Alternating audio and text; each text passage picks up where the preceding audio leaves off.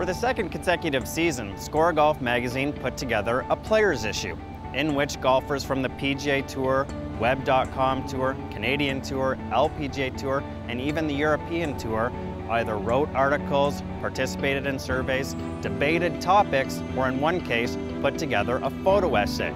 For the cover of that magazine, we were able to convince several golfers here at the RBC Canadian Open in July to come into the media center early in the week and participate in a photo shoot. The end result was the hard work of our go-to photographer from Seashell Photography and SCOREGolf magazine art director, Gord French.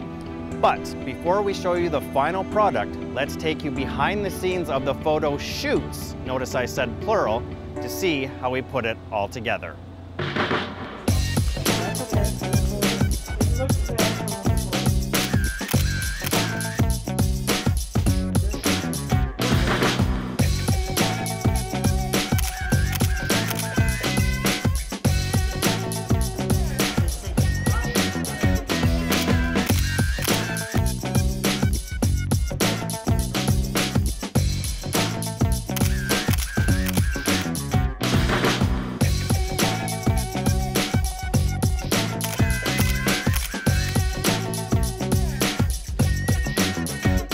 We don't often get to sit there and pose and be told what to do. You're always getting pictures taken during our swings and what comes natural. So this certainly doesn't come natural to me, but it's kind of fun every once in a while to play actor for a little bit. And the coolest part is getting to see the finished product after you see how much effort it took or how many pictures they took and the one that they choose. It's pretty cool.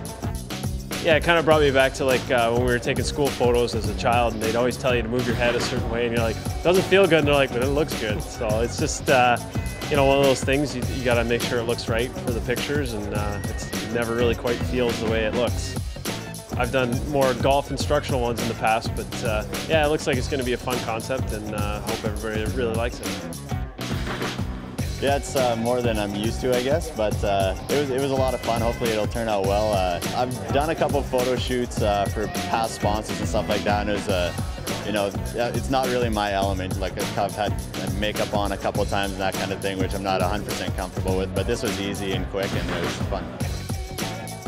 I wasn't really quite sure what I was in for, but it was okay. It was, you know, having to make the same face 10 different times is a little weird, but I can get used to it. Well, he kept telling me I was looking cross-eyed at him. Maybe that's why I missed putts, I don't know. But I kept trying to do what he told me.